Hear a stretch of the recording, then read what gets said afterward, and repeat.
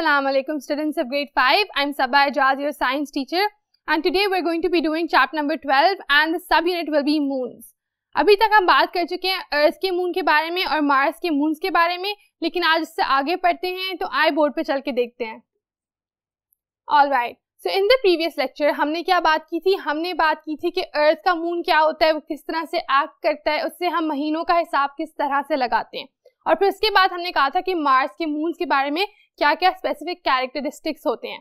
आज हम उससे आगे पढ़ने वाले हैं. हम पढ़ने वाले हैं जुपिटर के मून्स के बारे में, जो कि कई ज्यादा इन नंबर हैं. आए पढ़ते हैं. तो Jupiter's moon at least 67 moons. At least 67 का मतलब है कि कम से कम 67 है, उससे ज्यादा भी हो सकते हैं. साइंटिस्ट इसको एटलीस्ट 67 इसलिए कहते हैं क्योंकि उनको अभी तक 67 नजर आए हैं. उन्हें 67 आइडेंटिफाई कर लिए किसकी मदद से? अपने हबल टेलीस्कोप और डिफरेंट टेलीस्कोप्स की मदद से. लेकिन ये पॉसिबल है कि इससे कई ज्यादा नंबर में और भी मून्स हैं जो अभी तक साइंटिस्ट को नजर नहीं आए around Jupiter. Most are small. अब जुपिटर के जो ज्यादातर मून्स हैं वो काफी छोटे हैं, सिवाय किनके? 4 के, जो कि बहुत ज्यादा बड़े हैं और जिनको कहते हैं Galilean moons. Galilean moons basically Galileo के नाम से निकला है, जो कि एक बहुत ही फेमस साइंटिस्ट था. Galileo is known because he invented a lot of things and he also made many important discoveries about the space. उसको even father of modern science भी कहा जाता है. He was an Italian astronomer जिसने काफी ज्यादा discoveries की. उनमें से एक ये भी थी कि उसने जुपिटर के 4 मेन मून्स को आइडेंटिफाई किया था. इसकी वजह से उन चारों को उन्हीं के नाम पर रख दिया गया and now they are called Galilean moons. Discovered by Galileo गैलीलाई. वही बात कि उन्होंने आगे बताया हुआ है कि उसने डिस्कवर किए थे और इसी वजह से उनका नाम गैलीलियन पड़ गया because they were identified by him. Next उन्होंने बताया हुआ है उन चारों मून्स के नाम जो लार्ज मून्स हैं ऑफ जुपिटर. पहला पढ़ लेते हैं. The first one is low, the second one is Europa, the third one is Ganymede and the fourth one is Callisto. अब इनमें से इंपॉर्टेंट गैनीमीड इसलिए है क्योंकि it is the largest known moon in the entire solar system. इसका मतलब ये है कि सोलर सिस्टम का सबसे बड़ा मून जो आज तक देखा गया है, जो साइंटिस्ट ने अभी तक आइडेंटिफाई किया है, वो कौन सा है? That is Ganymede and that belongs to Jupiter. तो जुपिटर के बारे में ये स्पेशल बात ऐड हो गई कि Ganymede the largest moon in the entire solar system belongs to Jupiter. उसके बाद हम आगे चलते हैं सैटर्न के बारे में पढ़ने के लिए कि सैटर्न के मून्स कौन कौन से हैं, उनके क्या डिफरेंट कैरेक्टरिस्टिक्स हैं. सैटर्न के एटलीस्ट 62 मून्स हैं. अगेन इसके 67 थे, इसके 62 हैं. और हम बात ये करते हैं कि इसको एटलीस्ट इसलिए कहा जाता है. व्हाई? बिकॉज कम से कम 62 हैं. अभी तक आइडेंटिफाई 62 हुए हैं, but it is highly possible कि 62 से कई ज्यादा मून्स प्रेजेंट हैं इन सैटर्न एज वेल. आए अब हम आगे चलते हैं. Where we have more information about Saturn. सबसे पहले देखिए, Titan is the second largest moon in the solar system. तो अब लार्जेस्ट कौन सा था? गैनीमीड, जो कि जुपिटर में था. और सेकेंड लार्जेस्ट पूरे सोलर सिस्टम में जो मून है वो कहां पर है? इट इज इन सैटर्न और जिसका नाम है टाइटन. टाइटन ऑब्वियसली सैटर्न का सबसे बड़ा मून है, जो उसके 62 कम से कम मून्स हैं, उनमें से लार्जेस्ट है टाइटन. और फिर पूरे सोलर सिस्टम का भी वो सेकेंड बिगेस्ट मून है. Small ones are less than 1 kilometre across.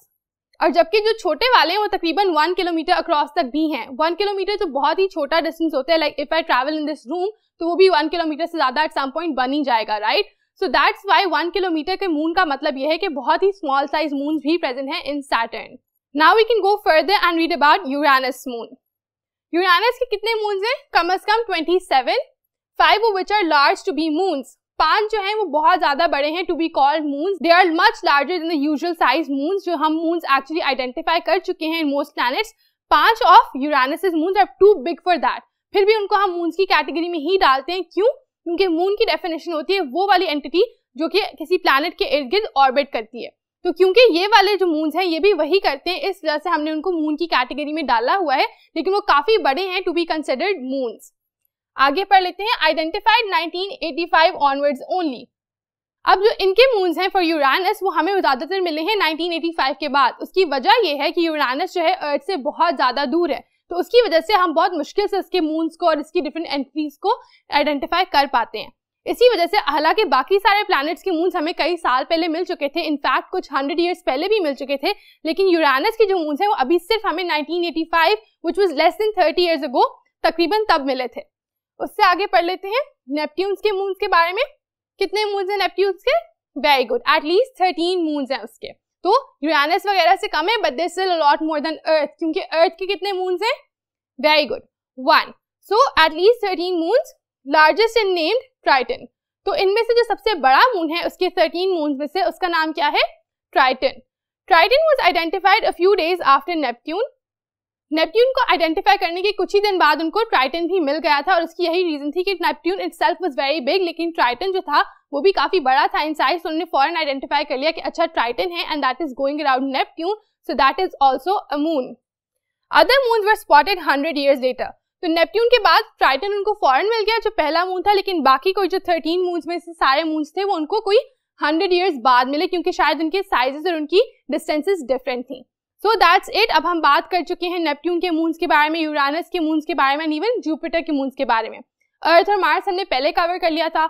आप सोचोगे कि वीनस वगैरह जैसे प्लैनेट्स के बारे में हमने बात क्यों नहीं की? उसकी क्या रीजन है? Excellent, you figured it out correct. उन प्लैनेट्स में मून्स है ही नहीं, कुछ प्लैनेट्स में कोई भी मून नहीं है and the only planets that have moons are all listed over here and you studied about them. Moving on, moon की डेफिनेशन एक दफा फिर से अपने दिमाग में रिकॉल कर लें। वो वाली एंटिटीज जो किसी प्लैनेट के इर्द गिर्द ऑर्बिट करती हैं उनको हम मून कहते हैं। प्लैनेट होता है जो किसी स्टार के इर्द गिर्द ऑर्बिट करता है और मून होता है जो किसी प्लैनेट के इर्द गिर्द ऑर्बिट करता है। मून किस चीज से बना हुआ था? मून रॉक से बना हुआ था। And another thing about moons is that they are orbiting. तो ऑर्बिटिंग का मतलब आपको समझ आया अभी तक? ऑर्बिट बेसिकली उसी पूरे जर्नी को कहते हैं जो सर्कुलर जाता है अराउंड अनदर एंटिटी, उसको हम ऑर्बिट का नाम दे रहे हैं। आइए अब हम आगे चलते हैं। Over here we have further information. It is not about moons but it is about artificial satellites. अब हम इसके बारे में क्यों पढ़ रहे हैं? उसकी वजह यह कि so far हमने मून्स के बारे में बात की थी और एक जगह पे हमने जब मून्स की डिस्क्रिप्शन लिखी थी तो हमने आइडेंटिफाई किया था कि moons are basically also known as natural satellites. उसकी क्या रीजन थी? उसकी रीजन ये थी कि मून जो है वो प्लैनेट यानी अर्थ के इर्द गिर्द घूमता रहता है। हमारा मून बिल्कुल उसी तरह जिस तरह सैटेलाइट भी हमारे प्लैनेट के इर्द गिर्द घूमती रहती है। इस वजह से आपकी बुक में उन्होंने आपको इन्फॉर्म कर दिया कि नेचुरल सैटेलाइट तो मून है, लेकिन आर्टिफिशियल सैटेलाइट क्या होती है और इसके क्या डिफरेंट टास्क या ड्यूटीज होते हैं। आइए हम पढ़ लेते हैं। Artificial satellites, man made objects. सबसे पहली बात तो ये कि मैन मेड है, इस वजह से हम इनको आर्टिफिशियल कहते हैं और नेचुरल नहीं कहते। मून को हम नेचुरल कहते हैं because that is not man made. आगे है सेंट इनटू स्पेस। इसको स्पेस में भेजा गया है, खुद इंसानों ने इसको क्रिएट किया और उसको स्पेस में भेजा है। ऑर्बिट द अर्थ, स्पेस में भेजा है ताकि वो अर्थ के इर्द गिर्द घूमे, उसको ऑर्बिट करे और फिर वो सारे डिफरेंट टास्क परफॉर्म करे जिसके लिए उसको बनाया गया है। तो 3 बातें तो हो गई। पहला ही कि वो मैन मेड है, उसको स्पेस में भेजा गया है and it is orbiting the earth. तो अब इसमें और एक मून में क्या कॉमन है? वेरी गुड, कॉमन ये है कि मून भी अर्थ को ऑर्बिट कर रहा है और सैटेलाइट्स भी अर्थ को ही ऑर्बिट कर रही हैं। कलेक्ट इन्फॉर्मेशन, अब इनका जो काम है वो अब सामने आ गया। वो क्या है? इन्फॉर्मेशन कलेक्ट करना। और ये किन किन चीजों के बारे में इन्फॉर्मेशन कलेक्ट करती है वो भी हमें जानना होगा।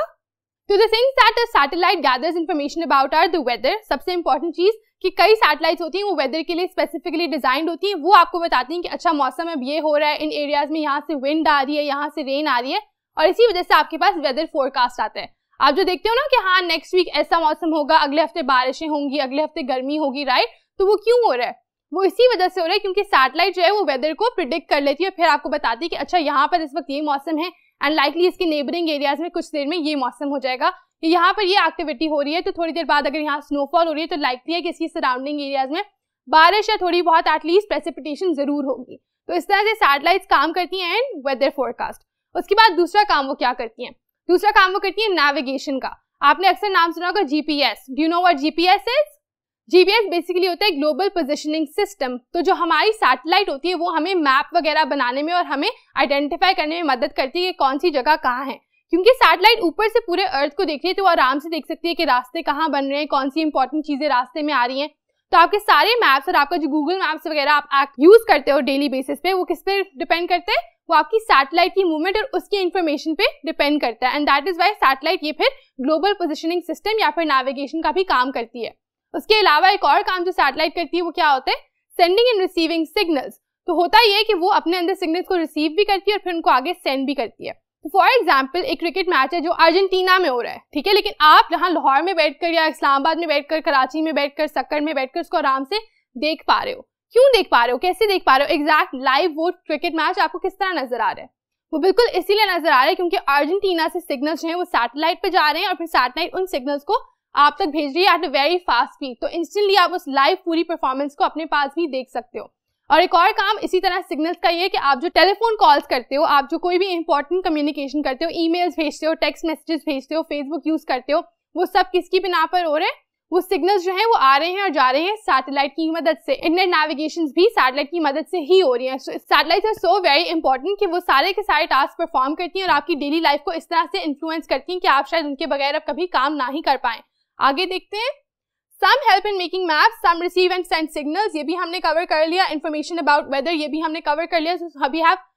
So we have pretty much talked about everything that is related to satellites, and we're now through with the topic about artificial satellites as well. तो natural satellite हो गई moon और artificial satellite हो गई ये वाली जो कि हमने खुद create की है, and उन दोनों में common चीज क्या है कि वो दोनों अर्थ के अराउंड ऑर्बिट करती हैं।